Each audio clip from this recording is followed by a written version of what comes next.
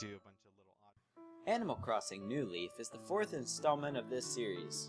It is a series of life simulation games created by Nintendo, in which you move into a town and interact with a bunch of friendly animals.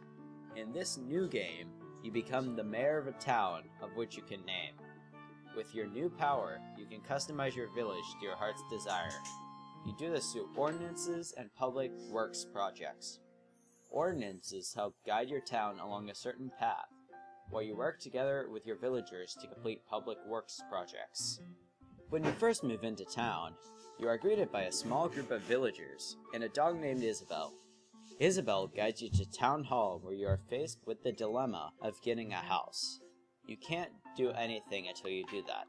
The villager Tom Nook is able to build you a house, but he won't do it until you bring him 10,000 bells. Well, sell fruit to buy a fishing rod or net so you can catch bugs or fish. Until then, you have to live in a tent.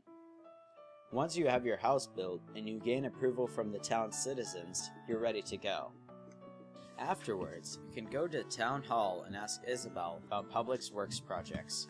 These are fiscal changes to the town, such as upgrading existing buildings or by placing landmarks and features around the town or on Main Street. Later in the game, you can go to the Town Hall and talk with Isabelle to discuss ordinances and public works projects. Ordinances cost 20,000 bells to enact, but they are necessary to forming your town. There are 4 ordinances to choose from: Early Bird Ordinance, Night Owl Ordinance, the Wealthy Town Ordinance, and the Beautiful Town Ordinance. If you haven't already figured it out, the main point of the game is customization and growth of your town and house.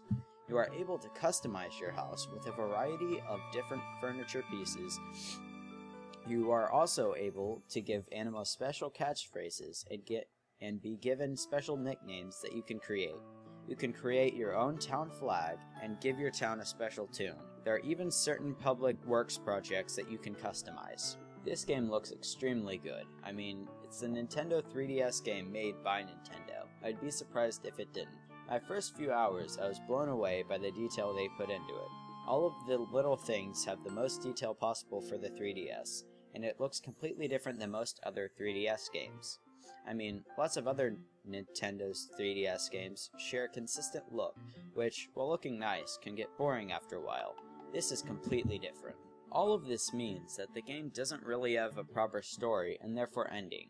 You aren't really forced to do anything to beat the game, which could be a positive or negative depending on your tastes.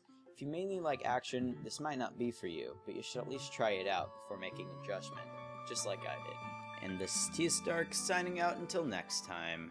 Bye-bye.